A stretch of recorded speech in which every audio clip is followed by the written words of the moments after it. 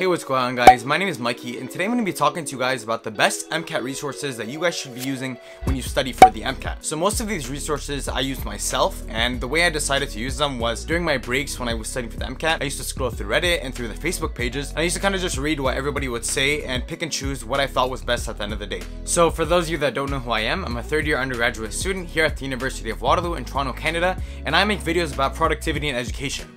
So last week we talked about the MCAT study tips that I used when I was studying for the MCAT. You could find that linked above right here, but I only briefly introduced the different study resources. I didn't really go in depth on every single one and which one you should introduce in your studying. So that's what I'm going to do today. But as you know, before we get started, we need to get some coffee.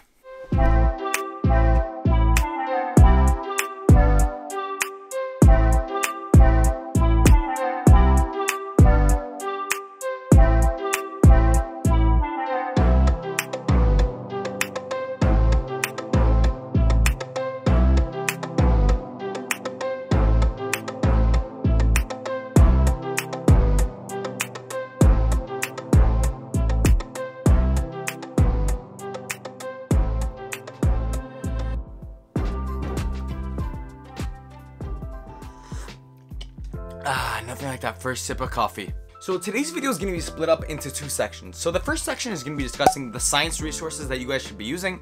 So that's like psychology, sociology, biology, and chemistry. And I'm going to organize those based off of least important up until the most important. Then I'm going to briefly discuss the practice exams that I used, and I'm going to explain exactly why I decided to use those particular practice exams. Now, number 6 on my list is the Kaplan Books. Now, you could also use the Princeton Review or the Exam Crackers books.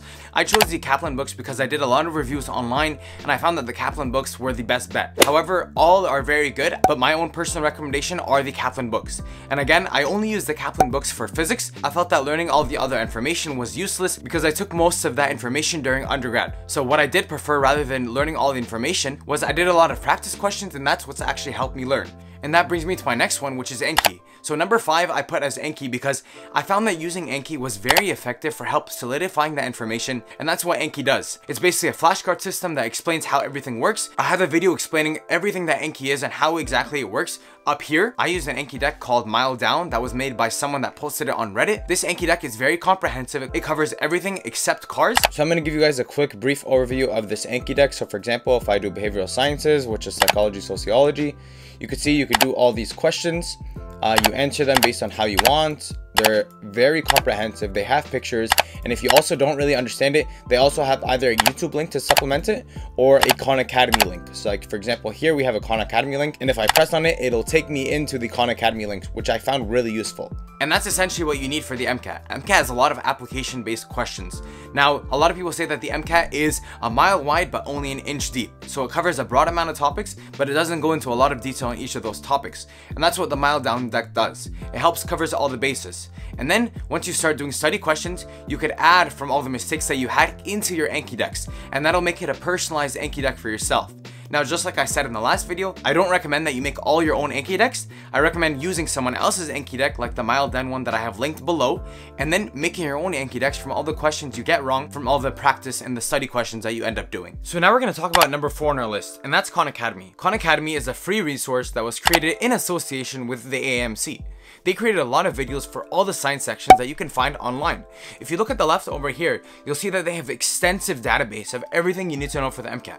I personally used it for when I was stuck on a certain problem or I didn't really understand something, mainly in physics, and I would just come here to help better understand the concept. Khan Academy is very important, and I think it's even more important than the Kaplan Books, and that's why I put it higher above in the list. Now, third on the list is a psychology PDF that I talked about in the last video as well. This psychology PDF is basically Khan Academy because it's a summary of everything you need to know, except everything is summarized already for you, so you won't have to waste your time watching the videos. And that's why I rated it a bit higher. However, if you don't understand a concept, I would recommend going back to the videos because it does really help solidify the information and it helps make you understand it a bit better. Now, like I said in the last video, there are 2 types. One is the very long one, which is 334 pages, and one is the shortened one, which is 82 pages. Both of them are going to be linked down below. I would recommend starting off with the 334 pages, giving it a read or 2 reads over, and then moving on to the 82 page one so that you could summarize everything you need to know. And then, like I said earlier, you're going to supplement all of this with Enki. So obviously you don't want to go through the PDF every single day because that's just going to take too much time. However, if you do use the Enki decks that I provided, which is the mile down one, or any other one that you find online, as long as it's very comprehensive, you'll be able to keep up with everything you need to know for psychology, and that's what I did the whole time. Now, the final two that I'm going to discuss with you for the science sections are very, very important. The second best one that I think you should purchase is UWorld, because UWorld has over 2,000 questions from biology, general chemistry, organic chemistry, psychology, everything, cars even, and it splits everything up in a very organized fashion. So for example, if you're having trouble with SN2 and SN1 reactions in organic chemistry, you could specify which questions you want to be asked and create your own question bank. Now, if you ever do buy UWorld, I would recommend not timing yourself, because UWorld, you're trying to just learn from it. They have great diagrams and great explanations for all the answers. And finally, the AMC Bundle. Now, it's kind of a no-brainer for you to buy the AMC Bundle, since the company that you're about to take the test with, which is AMC, created their own practice questions, created their own full length. So of course you want to buy their stuff, because that's going to be what's most representative of what's going to happen to you on test day.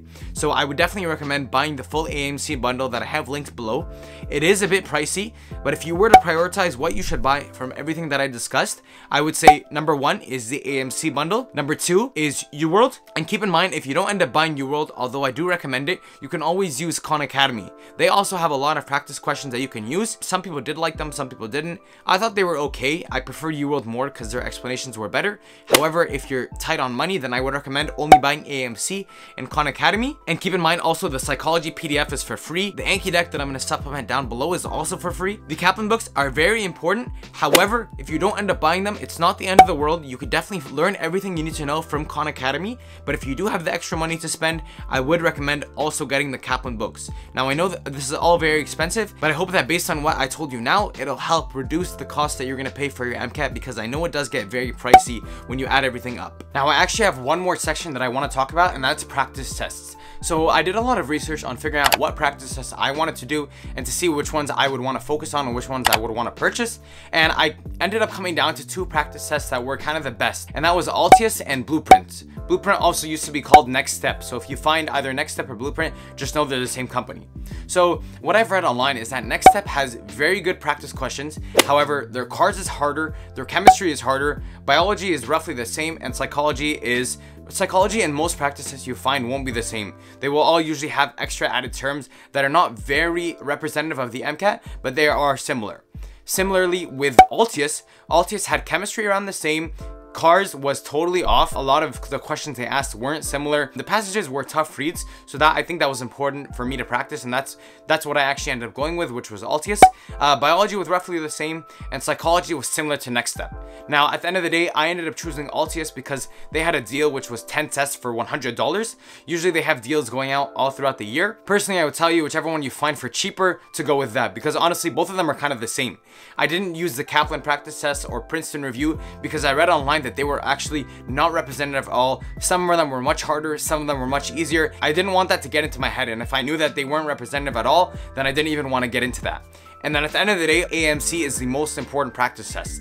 Like I said before, they have 4 practice tests as well as a sample test, and then also a half practice test. So they have quite a considerable amount of practice tests. I would always recommend leaving those to the last month to month and a half of your studying, and then doing your Altius or your Next Step, whatever practice test you end up doing. Honestly, I would say like 2 weeks into studying, because the earlier you get on your practice test, the better you'll be able to build up your stamina, and the better you'll be able to do on test day, because you won't be getting tired. And I would always recommend simulating test day conditions. So that's waking up at a certain time, showering, doing whatever you would do on the day of the test. And in the beginning, it was a bit tough, but then I started to get used to it. And that's when I started reviewing my practice tests the day after, and those practice tests helped me improve a lot. So now we've reached the end of our video. Thank you guys so much for watching. If you did enjoy it, please like down below, subscribe, and turn on post notifications, because it does help me out a lot. If you guys do want to see any future videos, or you want to see any MCAT related content in the future, please feel free to comment that down below. And yeah, I guess that's it. Thanks again for watching. Cheers!